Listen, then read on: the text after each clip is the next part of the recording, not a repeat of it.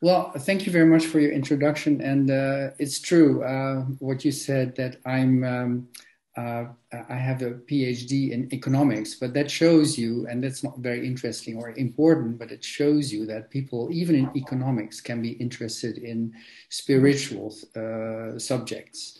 So, having said that, you also mentioned my upcoming book on the with quotes from more than 100 near-death experiencers. I think I have a publisher, but it's very early stage, so I have to wait for that. My presentation is going to be based on what I wrote in that book, because they are quotes from people you might know, famous ones like Ibn Alexander and Anita Morjani or Daniel Brinkley, George Ritchie, but also a lot of people who are not so very well known. And I got permissions from all of them. So, and the reason that I wanted to write this book was to make sure that people can have an impression of what near-death experiences are, because there is no standard NDE. There are no identical NDE. So every time you hear an NDE, it's different. There are new elements in it, and when I give quotes based on, in this case, 12 important aspects of NDEs, then people can decide for themselves what is important for them or what they take from it. I don't have to tell them. But if you would you ask me what I think of NDEs and what I take from them after having had the opportunity to see so many quotes and people with NDEs, then foremost it's love, unconditional kind of love. And the second one would be unity. We are one. And it seems like we are one and love binds us. So that is what I take from it. But let me go over the 12 aspects of NDEs that I get out of it, out of all these quotes. And it sounds like a lot. It's 12, so you have to buckle up. I have to cover a lot of ground together with you. So bear with me. The first thing is the starting point. And there are a number of disclaimers I have to make. First of all, NDEs are overwhelming experiences. They are a life changer for those who have had it. And the term is sort of wrong, I think, because it gives the impression that you only get an NDE when you're near death. But that's not always the case. And I know there is new terminology there with spiritual transformative experiences, but all of those experiences come down to the same thing. And so I think the term is kind of difficult. Another thing is that there are no standard NDEs. I said that before. Another thing is that they are ineffable, and then there is too much for people, for NDEers to take back home to Earth. So all of that makes it difficult to really do research on NDEs in the sense that, well, no standard NDEs, people cannot really express what they experienced, and they have lost a lot of information on their way back to their body. Now, having said that, that's the first bit. Then my second aspect is out-of-body experience. Exiting one's body seems to be very, very easy. One person said it's like toast popping out of a toaster. It's that easy. One moment you're in your body, next moment you're out. And to give a few examples, I wanted to tell you the story about Ellen Dye. You might know her. She's also in IONS. She went in her car at night on a road, and there was an oncoming car.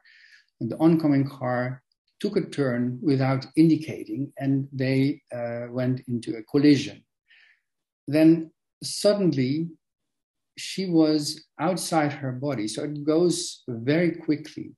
She was hovering above the car, looking onto the car, looking how the guy got out of his car, went over to her car, and she thought to see if she was okay. But then he turned off her lights, so to give an indication that she was driving in without lights. But the thing was that she was hovering above the car, looking down at the car, and then seeing also her body through the roof of the car and thinking, how is that possible? I am here thinking while my body is somewhere else. That is something that many NDEers experience. They're confused by what happens to them.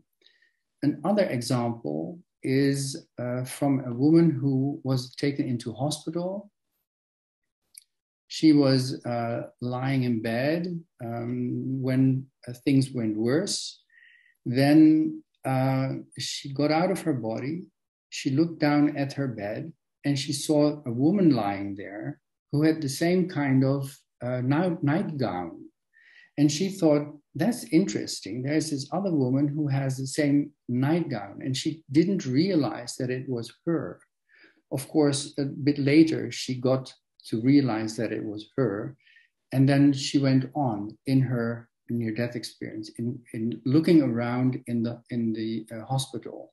And she found her husband in the corridor talking on a phone to her friend in another state. Now, what happened then was that she was there with her husband talking into the phone. When the friend in the other state was replying, she was with that other friend in that other state, at her place, listening in. When her husband would answer again, she would be back in the hospital again, and it went back and forth. So it gives you an impression that place is not an issue, but that it is a very strange situation that you can go into. Another example is Elizabeth Crone. I like that example very much because she was driving in her car to the synagogue. Once she was on the parking lot, there was a big thunderstorm. And she had her 2 children with her. She got out of the car, grabbed her umbrella, walked onto the synagogue, and then suddenly there was a big thunder and a lightning at the same time. And she thought, okay, and she felt sizzling somewhere, but she thought, I'm okay, let me just continue walking. And she went onto the synagogue, but she saw one of her children screaming, running into the synagogue. Once she was there, she noticed that there was a big confusion, and people were looking out the window what had happened outside. She turned around and she saw her umbrella on the ground, blackened and burned, and she saw her body a little bit further on the pavement. And she also saw that her shoes were damaged, and she was very sad about that because those were new. She said that in her book very nicely. She was very upset about that, but then the next moment she realized that if I'm here, my body is lying there. What happened? And the last example that I would like to give here is one from Nancy Rhines, where she had a dual perspective of what happened.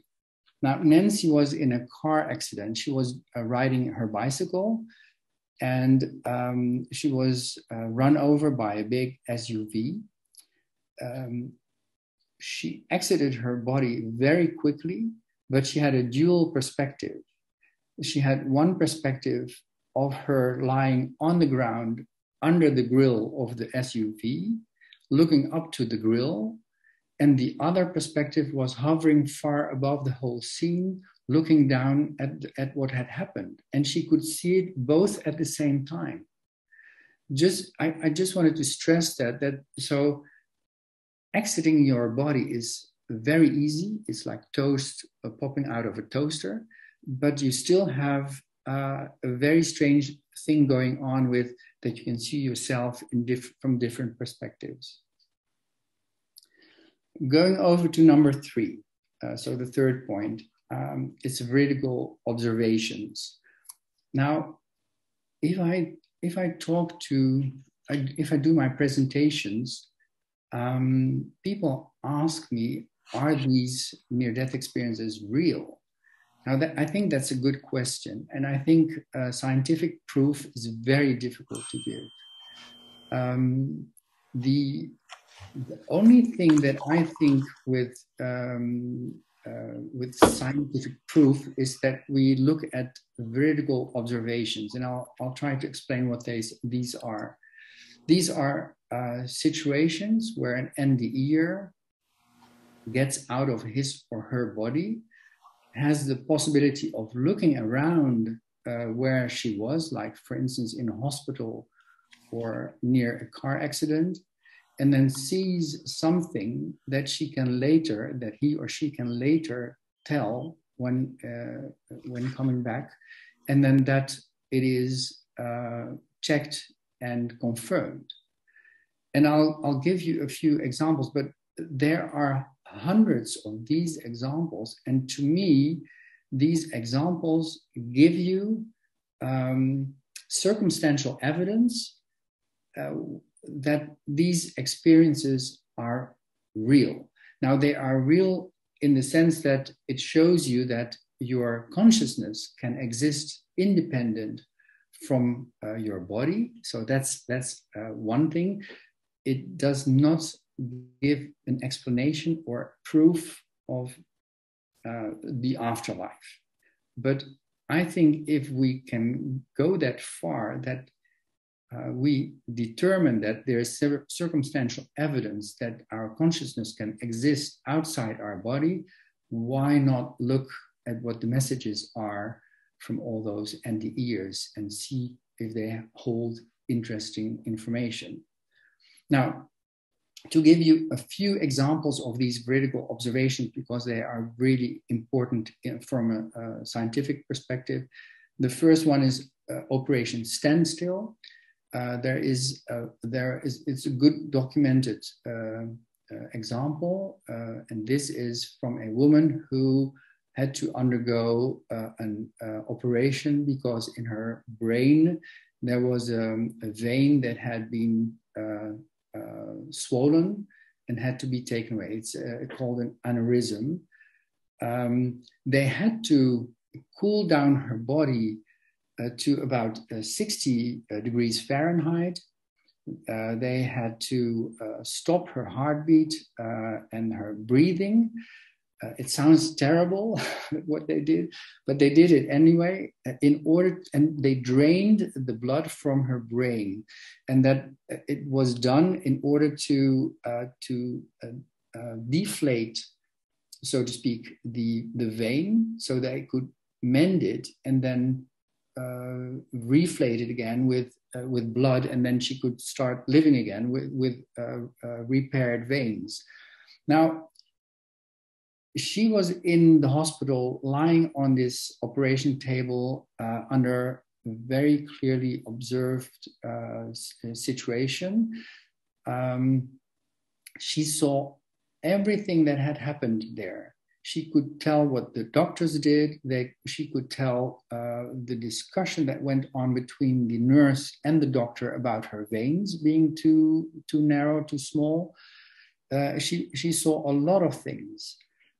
She couldn't have heard it because she was out. And in addition, she had earplugs in that emitted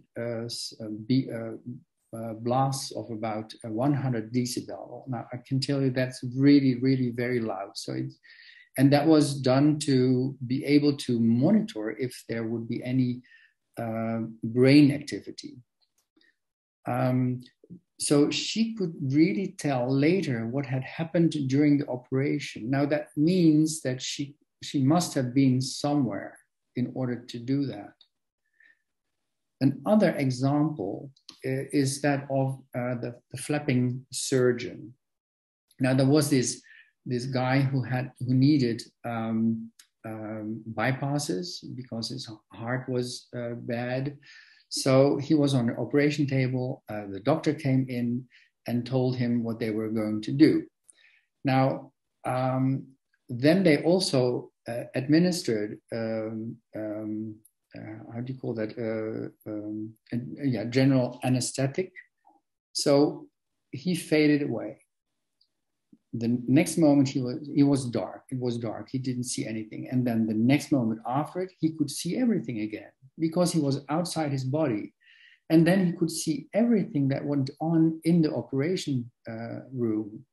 He saw, for instance, through the table and through his own body, he could see what kind of shoes, like boot-like things the doctor was wearing.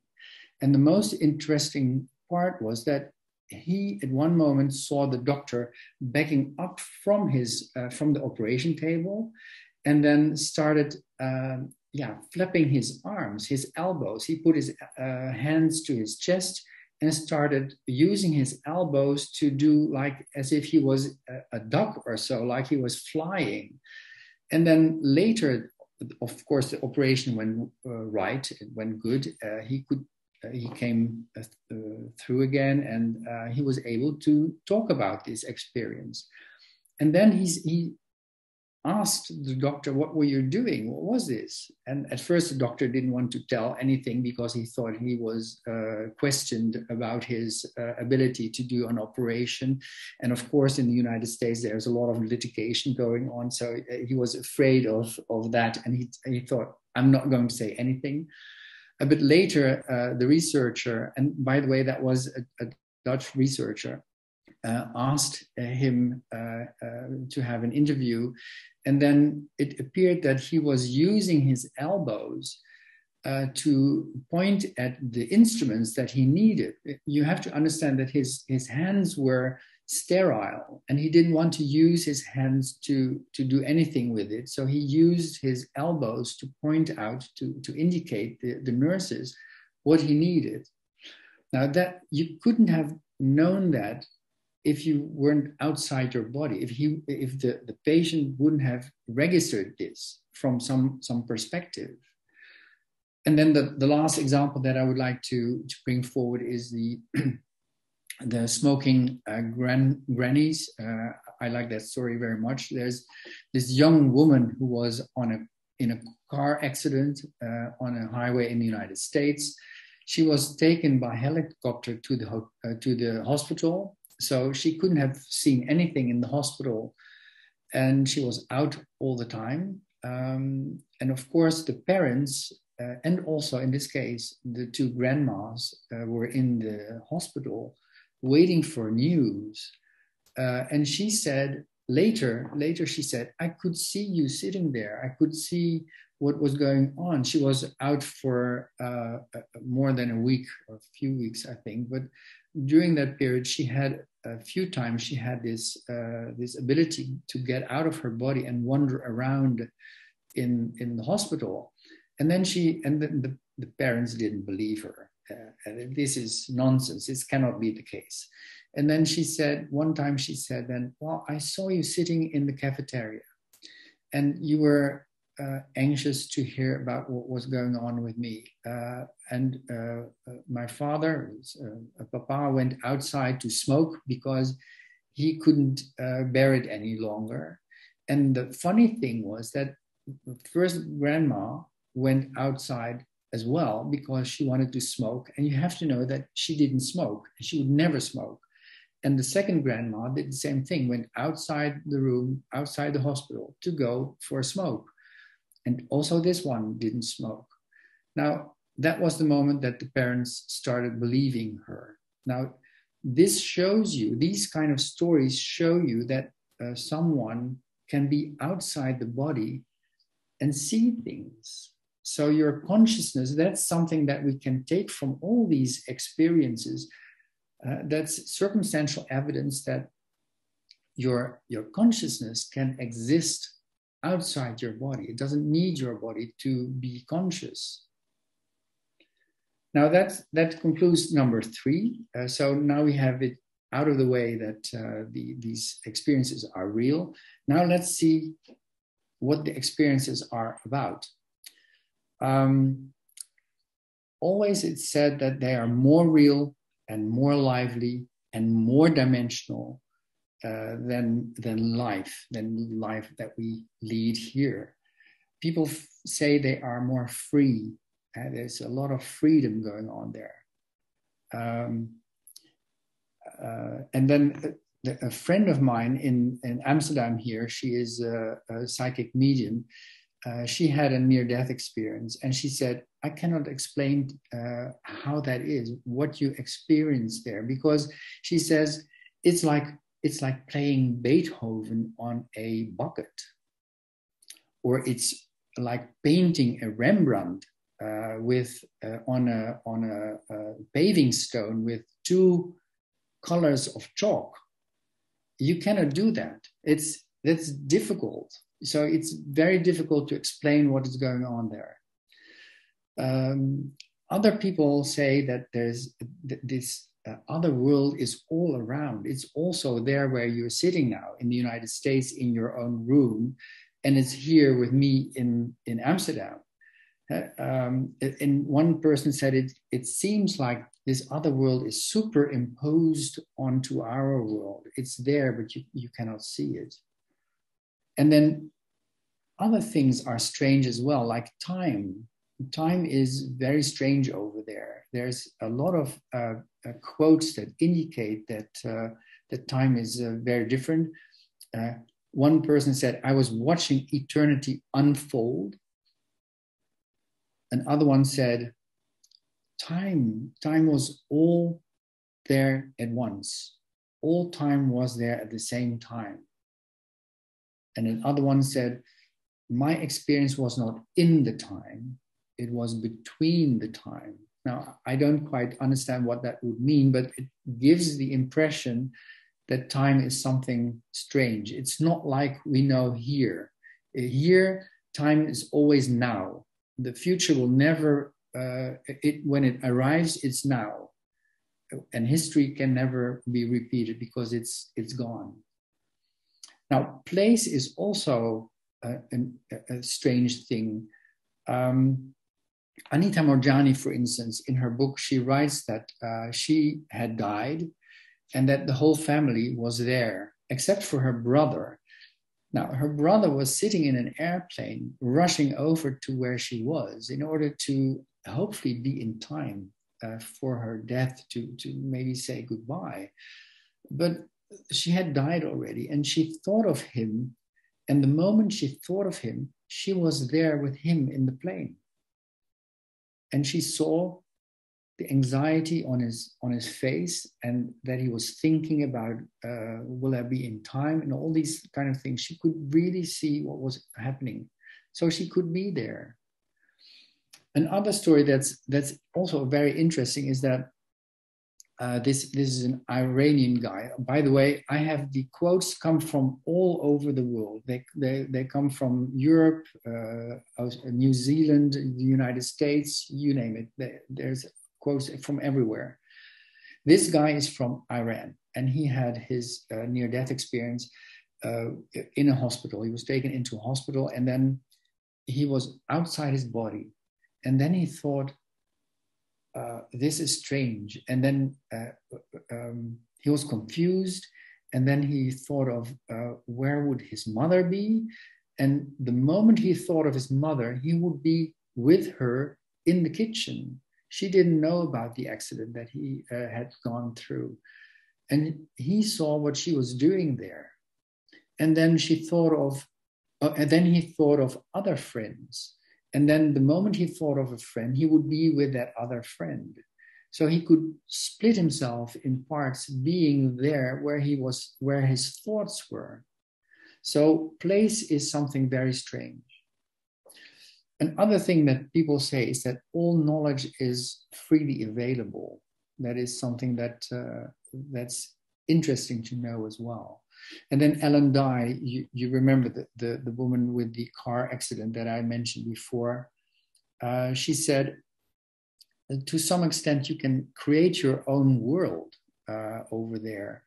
There seems to be a kind of ability to do that. Now, in her NDE, she would be hovering in a dark place, nothing to see, but it was wonderful nonetheless. She was very happy. She felt an unconditional love. She thought that was thrilling. It was wonderful, whatever. And then after a while, she thought, okay, this is nice, but I'd like to see something more than only the darkness. And then I'll quote you on this one. And then she said, as soon as I had that thought, everything shimmered and shifted. And I found myself looking out over a park-like setting. It was as if a giant hand with many paintbrushes moved across the canvas, painting the scene with the greenest grass I've ever seen, the largest and most beautiful and most alive flowers and trees and rolling hills and etc. etc. It goes on like that. So to some extent, you can create. You seem to be able to create your own world. Okay, so that was 4 out of this world kind of thing. The other thing, number 5, the 5th aspect is love. Now, this in my calculation is number 5, but to me, this is the most important thing that I get from NDEs. The other being unity. We'll come to that later.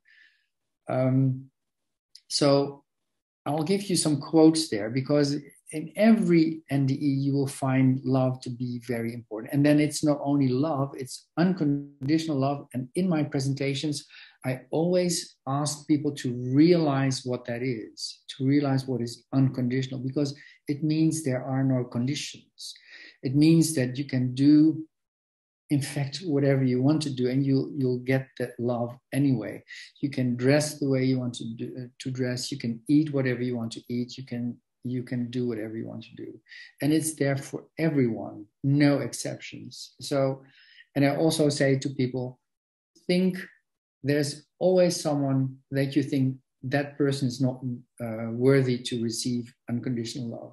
Well, that's not true. Even for those people, there is unconditional love. And then one person said, unconditional love, the term, even that term is inadequate to convey the real thing. So it's even beyond unconditional. I felt loved beyond comprehension. I was loved with the purest love there can be. An ultimate love without judgment. A love what everything was made of. And there's only love. There is only love. And then this person said, I learned that what people think of as God is the energy of love, which binds the universe together, all life, all physics. The energy of love is the essence of life. Then I go over to the light. Sometimes the light is seen as an entity, or and we need to cover that as well. So that's number 6, and it's pure love, pure peace, pure perfection. It's all love, unconditional. A Belgian NDEer said it is unity. The light is unity. Someone else said it absorbed me. I became part of it. It sparkled through me. And then there is this NDEer who tried to explain that the light is everywhere, and she did it in a wonderful way, because she said, we here on Earth, we feel the air pressure pressing upon us, on our heads, on our hands, like also where you're sitting in the United States, but here in Europe as well. So it's everywhere. The pressure of air, the column of air on top of your head is pressing down upon you. You won't see it, you won't feel it, you don't notice it, but it's there. In the same way, she said, the light is there as well. It hides in plain sight. So I thought that comparison with the pressure of air was something that was noteworthy. Now I come to the number 7 would be the life review. And the life review is a very, very powerful part of an NDE. And remember that not every NDE is the same as another. So there will be people who had never seen during their NDE a life review, but a life review is very powerful in the sense that it changes people's life very much. The whole NDE does, but a life review is very powerful in that respect. And you can zoom in into a very small detail of your life, and you can zoom out again and you see the whole thing.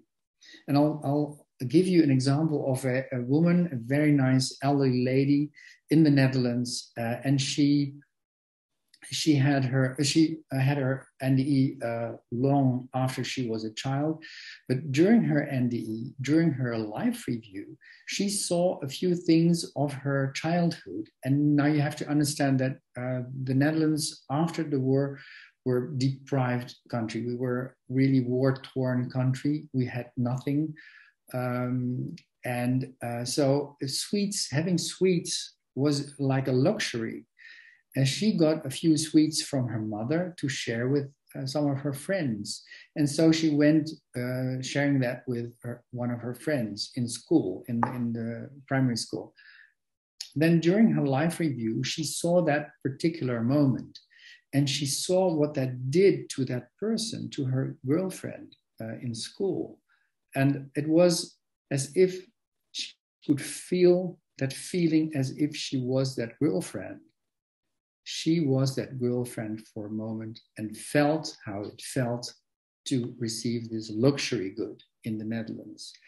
And she also noticed, and that's an interesting thing, she noticed also that the feeling went over to the mother as well, the mother of the girlfriend.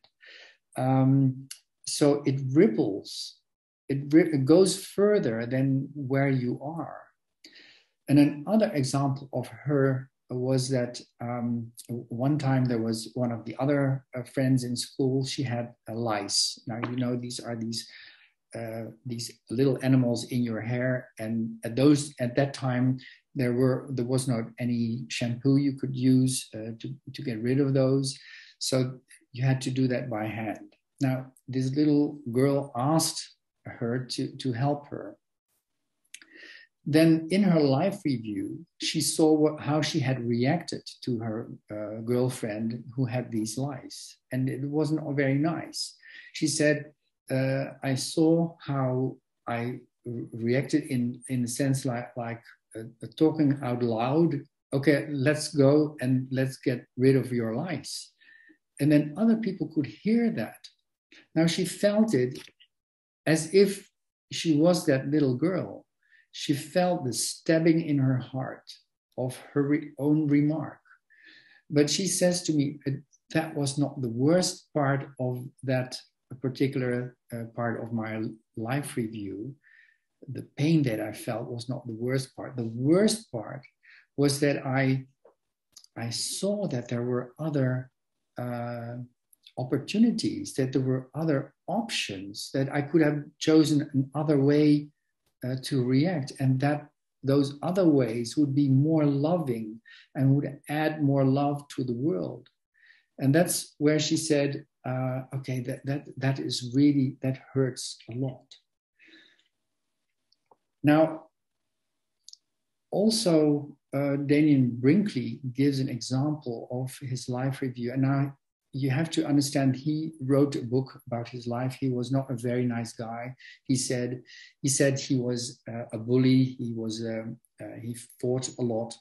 And then he went into this American institution that went in other countries and he had to kill off uh, um, people. I don't know. So it must have been an intelligence agents or whatever. He doesn't say what it is, but he went into other countries and killed off people. Now, during his life review, he felt not only how that was for those people that he killed, but he also felt the pain on behalf of the women that were left behind and the children. And he said that really hurt. And then he also has, in his book, he mentions that it's not only the people that you feel what you did to, but also animals. He gives an example of he was driving in a car with his uncle, and then at one point in the meadows, he saw that there was a farmer brutally hitting a goat who had tried to get through the fence and couldn't get out anymore. Now he left the car, he went over to this guy, to this farmer, and hit him severely. So he would stop beating the goat. And during his life review, he felt how the goat was happy for that moment, because then he could really get loose again and escape. So my message is that it's not only the people that you feel, but also animals. And also plants. This Iranian guy saw in his childhood, he was supposed to fetch water from the river and bring it home. Now, his bucket was so full that it was too heavy. So he thought, okay, I see there a tree that looks kind of thirsty. So let me spill a little of the water near that tree. And then during his life review, he saw how that was, how it went for that tree, and how universe was happy that he did that little gesture for that tree. And then the last example that I wanted to tell you on the life review part is that there is this Boy Scout. He drowned, and then during his NDE, he gets to see his life, and then he. And there was in the presence of an angel-like figure. Then he tells this angel-like figure, okay, I hope I will not be judged too severely about everything that I did. And then this angel-like figure said to him, well, you are judged by the most powerful judge there is. And then this Boy Scout frowns and is afraid, and then he says, when will that happen? And then this angel-like figure says, well, that has just happened. The judge is you. So it gives the impression that there's no one judging you.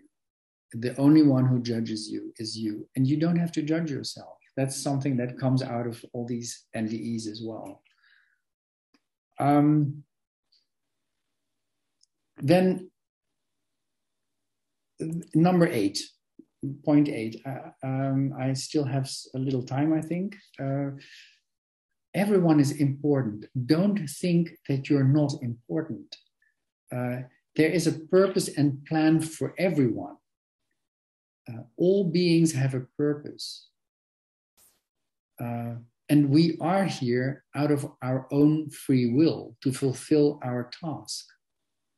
And then this quote is, I am an individual and a unique fragment of the God force. I am precious, exceedingly precious. It does not matter what I do. I'm asked only to be the love that I and I alone carry on this earth. So there are so many stories from NDEers that indicate that everyone is important. And as another example, Jolene Stout, maybe you know her.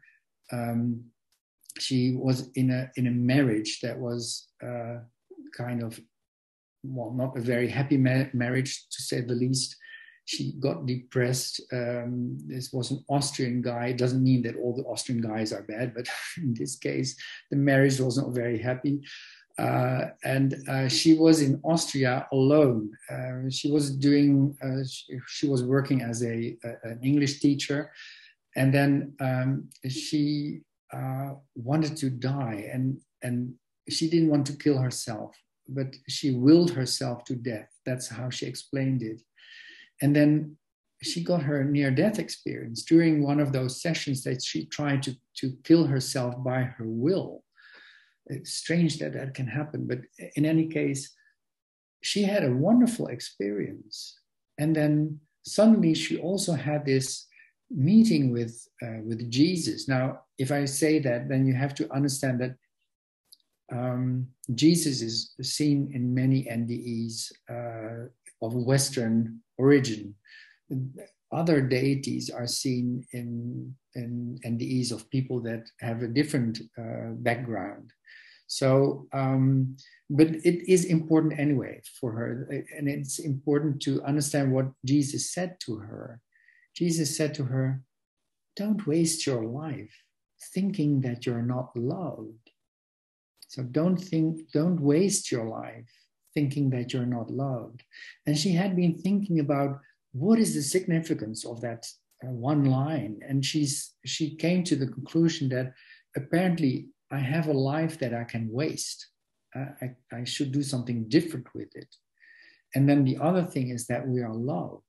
Everyone is loved. And then this example of a gay man, he was weary of his orientation. He didn't like to be gay, but he was gay anyway. And then during his life review, it didn't really touch upon those parts because apparently they didn't show that so much. And then when it was over, then he thought to himself, I left something out. There's something not really out in the open. And then he was brave enough to then ask, what about being gay? Is that okay? And then the answer was, who do you think makes gay people? And just to show that it's no issue at all. So also these people are important that they are there. Now that concludes the aspect of that everyone is important. And I come now to number 9, and that is that we are all one. And that is the part that I think is very, very important. I'll quote you this line, these lines from a Dutch NDEer, and she said, everything I do has influence on everything. Nothing is lost. It is a kind of law of conservation of energy. Remember from physics, there's a law of conservation of energy. That is why we shouldn't do to others what we don't want for ourselves. And moreover, what we send, we will attract. We should also be mindful of our thoughts because we also create with our thoughts. And then there is this story of someone who tried to commit suicide and saw what that would have done to the world, would it have worked out. Obviously, she didn't die because otherwise we can't say this we can't recount this story. But she said it felt like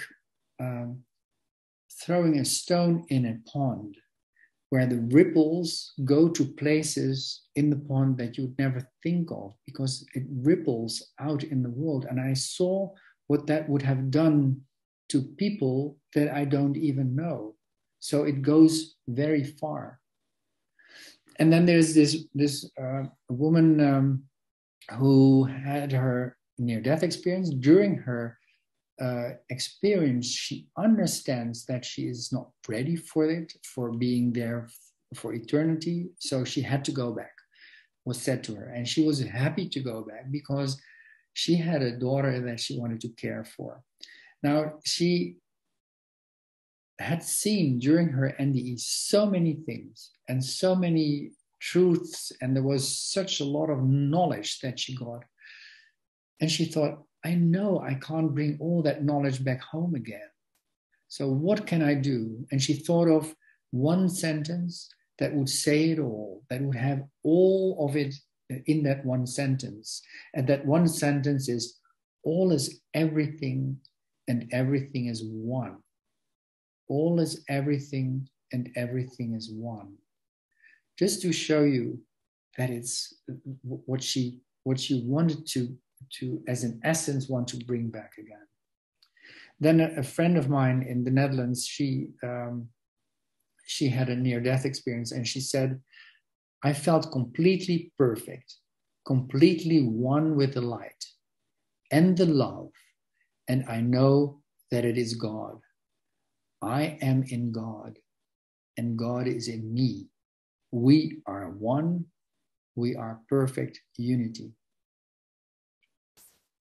And there's this other story that I really liked a lot. That's a man who was very interested in history, and especially in Michelangelo, the artist in Italy at that time, ages ago, hundreds of years ago. And during his life review, he had a discussion over, it's sort of a discussion over time, about time. And time is not absolute. And they wanted to show him what it was that you can go through time. And then they knew that he was interested in Michelangelo. So they showed him the Sistine Chapel and the painting of the Sistine Chapel. So he was there at one moment witnessing Michelangelo painting part of the Sistine Chapel. And it really blew his mind. But it went further, because for one fleeting moment, he was Michelangelo. He became Michelangelo, and he was painting this ceiling. And he said that was staggering beyond words, that experience. And then Rachel Finch is someone who couldn't express her NDE in words. So she thought of poems. She had a book written, and it was with poems in it. And I'll read you at least one.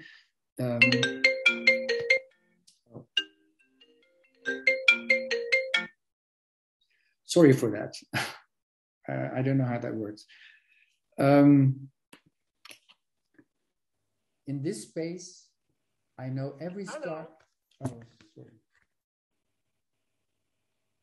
Hello. That's a friend of mine here in the flat. She's an elderly lady, and she needs me once in a while. And my telephone is too close to the computer, so that's what happened. I'll call her back later. In this space, I know each star by name. I house every memory ever made, and I'm high, looking below me, besides me, and I see everything. And all I see is everything. So she sees everything. And then this poem about her in the tunnel, it's the following. I am in a dark, translucent tunnel, a thin veil of film separating me from the vastness, and I'm aware of other beings. I think to myself, who are they? And a quiet voice within me murmurs, they are you.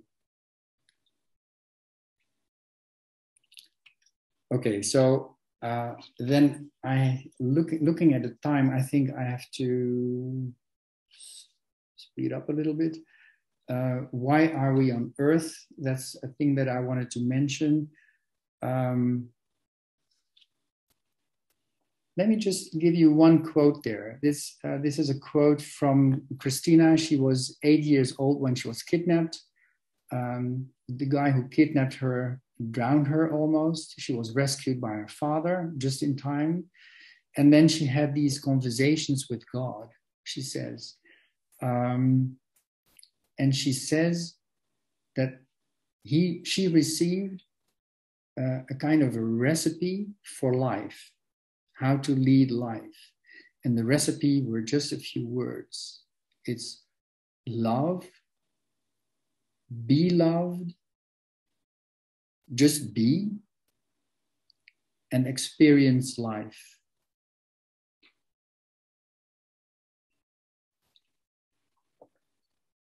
Then the 11th thing is the 11th aspect is the way back. Now, the way back is normally, it goes very quick. People don't really notice it, but sometimes they do. And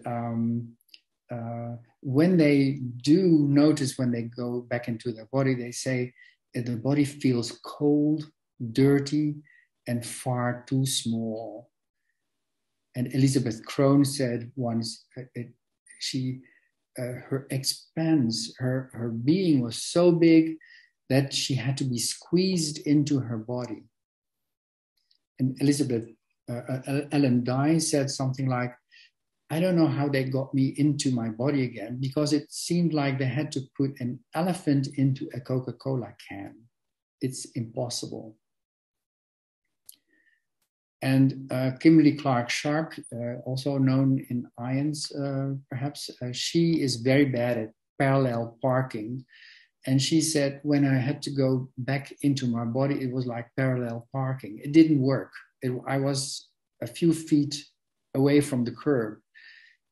So she was not right into her body. And then she was helped by the guy that resuscitated her. She was out in the street and she had a problem. And then this guy gave her mouth-to-mouth resuscitation. And she said, the moment he put his mouth to mine, that was when for a moment, I felt how it was to be him. I knew about his life. I knew his feelings. And it helped me to get the connection with my own body again. And so that helped her to get right into her body in a right way. And then the last thing is the after effects. There are so many after effects that you can see. Depression is one that many people say, and so an NDE is not really easy. People with an NDE say they feel terrible after their NDE because they actually wanted to be back in that other area. So it's not easy to have an NDE. And Christina, the little girl who was abducted or kidnapped and then drowned, she says, I think of my NDE every day and sometimes every hour. But most of the time, people don't have fear of death anymore. They love nature more. They love to be in the company of other people. They have a lower tolerance for earthly light because that can be too bright, or sounds can be too harsh, or medicine, they need less medicine. There's a higher tolerance for the thoughts of other people. They sometimes can feel emotions of others. They become less religious and much more spiritual. Psychic abilities occur, and there is one guy who said children in the vicinity in my block always wanted me to rush underneath the streetlights because there's an issue with electricity with NDEers. Some NDEers interfere with electricity. And this guy was able to, if he would run under these street lights, they would turn off and on again when he passed. That's what happened. So yeah, that comes, I come to a conclusion now. So those are the 12 aspects that I try to bring forward in my book with quotes. I leave it up to people to come to their conclusion. But again, if you ask me what my conclusion is, then my conclusion is that we are all in fact one. That goes very far. Some people say there's a very close interconnection with all and everything. Others say, I am you and you are me. But there are also a lot of NDEers that say, we are all God. That God is one big whole and we are all part of it. And so we are sort of one, and love binds us. And that actually concludes what I wanted to say. It's been an hour, I think. I'm not sure this is what you expected.